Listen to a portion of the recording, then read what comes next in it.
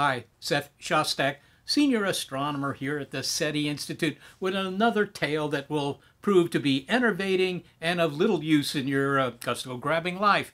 But I'm talking today about 2I Borisov. Now, this is a comet, no doubt about it. It's got a tail. It looks like a comet.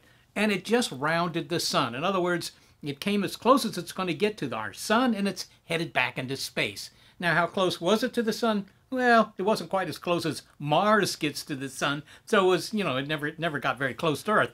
But the deal about this comet, of course, is that it's not from our solar system. It's from somebody else's solar system. Okay? Now, we don't know whose, and it's probably been in space for 100 million years, wandering around, kicked out of somebody else's solar system, makes it into ours. Now, why is this interesting? Well, we don't often get care packages, if you will, from the rest of the cosmos, not big ones, and this thing's about a mile in size, right?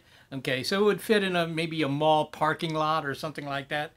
It's a big ball of ice, but it looks like the comets we know and love from our own solar system, and that's kind of interesting because that tells you, comets are comets. And the fact that you're in somebody else's solar system doesn't mean that the comets there have radically different personalities. There's one more interesting thing here. About a year or two ago, you may have heard about Oumuamua, which was another object that had come from somebody else's solar system, right?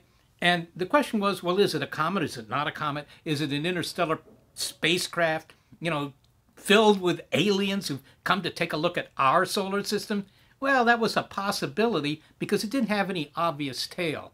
2I Borisov, it does have an obvious tail. And probably Oumuamua was also a comet because now we've seen two of these things. When you see two of anything in astronomy, anyhow, you know there are gazillions of them.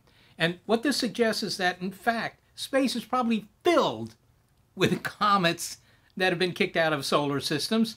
And most of them are, the size of a house or a car or an apartment or something like that. And you don't see them very easily. But we're developing better telescopes that will indeed reveal more and more of these things in the future. Are they interstellar spacecraft? Well, probably not.